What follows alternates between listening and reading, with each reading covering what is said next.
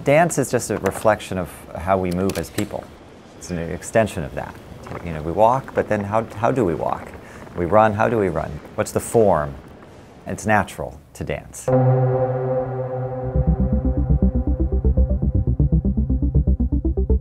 I'm Damian Woetzel. I'm the director of the demo series at the Kennedy Center. I was a dancer at the New York City Ballet for almost 25 years, and I'm the president of the Juilliard School. The idea behind demo is trying to find ways to take individual artists and see what happens when you place them next to or overlapped with other people.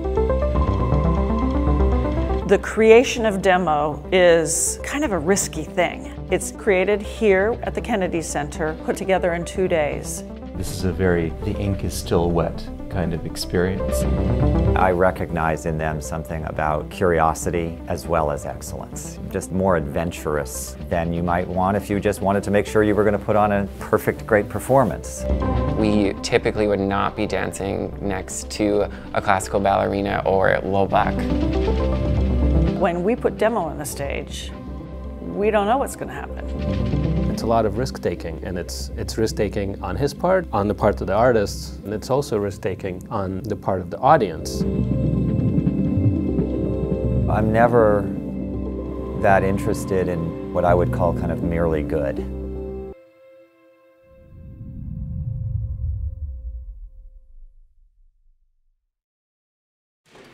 Because you should say it. So technically at 4:30 we start with solo. So we're going to start running through pieces as per the schedule, Betsy. I found over the course of my career that it wasn't enough to do something just because you want to do it well. It became much more interesting about how what I was doing joined with something else. Something that just kind of extended what I was doing beyond simply the lane I was in.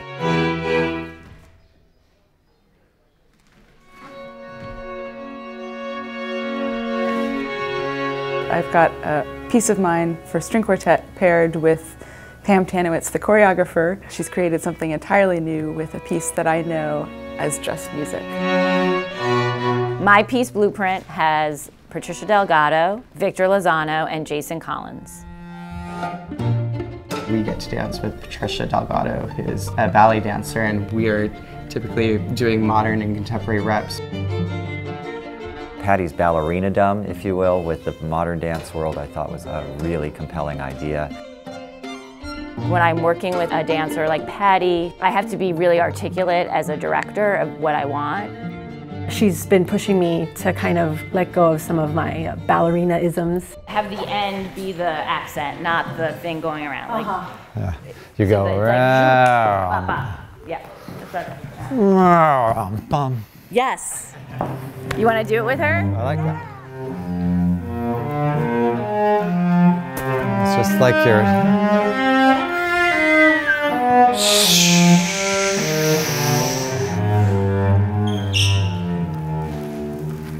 I had approached Philip Glass about creating a piece of music with Little Buck in mind.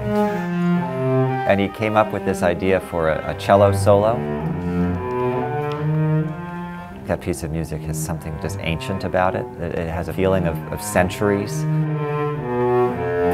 And I find Buck's own presence to be incredibly wise. He can step outside of himself. So he's almost a medium for music, is what I think about it. It kind of goes into him, and he reimagines it through his body. Soft, like an old painting.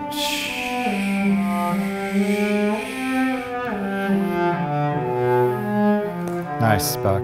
Damian is more of a visionary for my movements because it's really hard to do a lot of stuff that I do, so Damian just wants to bring out the best in me.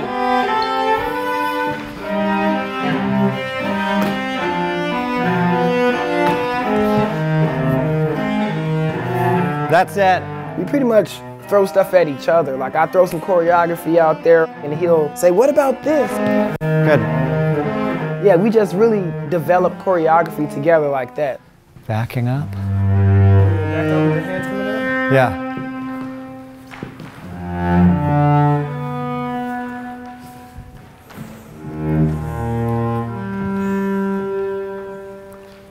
All the way up. And start your orbit.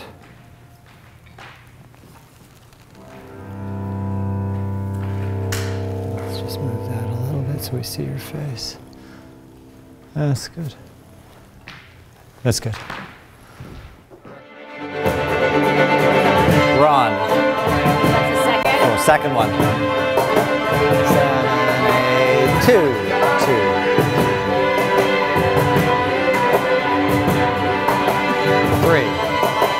When you set out to do something like a finale, you don't really know if this is going to work. 4.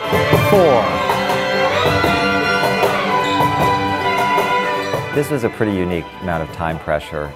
Yeah, then we're at that. Bomb. Ba-da-dum, ba-dum, ba-dum, ba-dum, ba-dum, ba-dum. Can we get those counts? The music is simple but not. You kind of think you know what you're doing, but it actually has some variations in it. Was it this? No. The counts are different within the music and within our counts. Am I getting people from over here? Anybody over there? Because me and I fucked it up. That was it. That was it when they bring them out. I'm just not quite sure how to do this right now because it's a little chaotic, but I wasn't entirely happy with the getting out of that. It's just. Well, because no one knows what. So yeah, no one. It's just no. I mean, it's just musically. So when they're after this, right? So what do you basically what should happen is we should lead somehow in a line around because Sarah will have replaced you. Sarah's going to come out this way, so if you just split and go that way. Yeah, came around and then picked up Patty. Fine, something like that. Time-wise, we're at time, but I think you should keep going. Oh, we got to. Yeah. With the Ascending Bird rehearsal, I realized, you know, it's the finale. It has to be great. You can't do a wonderful performance like this and let it all fall apart in the finale. When we gave it our first shot, and we didn't even have full cast there, I did think, I'm not sure. I don't know if this is going to make it. Yeah, tomorrow I worry about that. I worry about it. It's more than we think. It's a lot. I mean, even though these pieces are done, they're not done.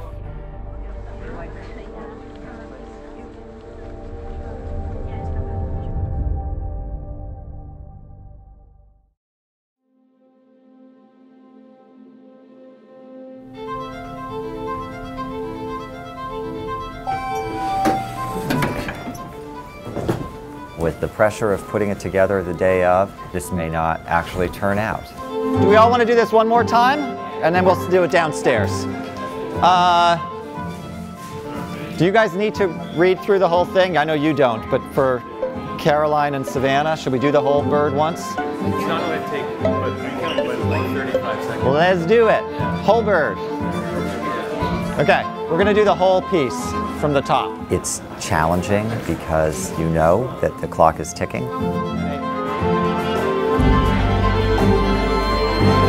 Sarah! Split, guys. That's it.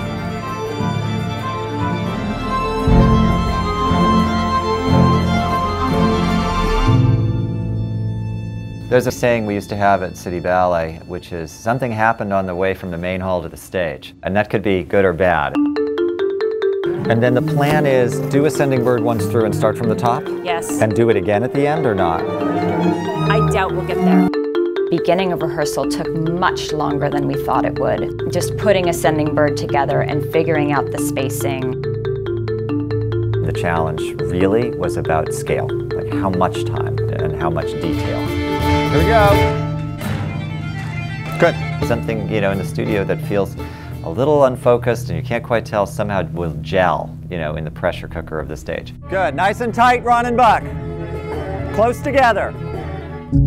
And then suddenly I thought, okay, I know how this is going to come together. This is great what you're doing. You're out in the house. This is good if you just stay more online. Perfect. Back together. Back together. Yeah. And then you stay there. And just don't forget that those trios are circling you. Yes. That's why you can't go back. You can go back after. The concept of perfection is one I think about a lot right now. When we work towards something that would be perfect, that's a driver to work harder in some cases, but is that a limitation? Does that stop us from that idea that there is value to being unfinished that gives us opportunity to do more? I'm convinced that it's in the in-process, in the imperfect, that we actually take bigger steps. That's where we find our truest strengths.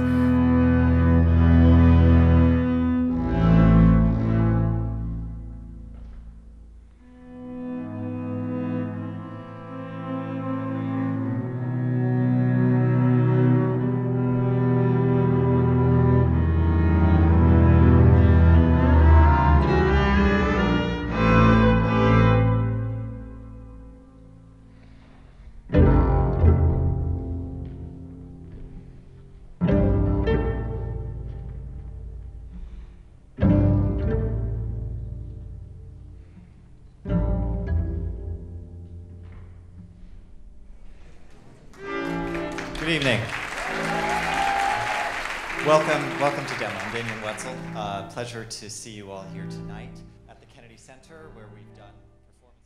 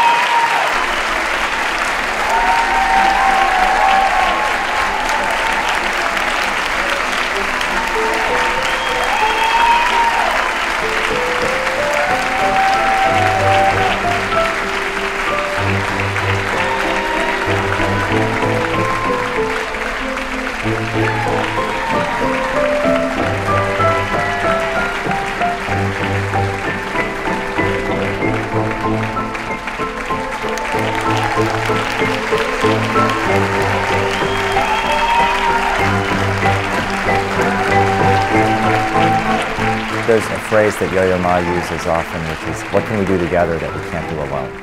And that really adds up to demo.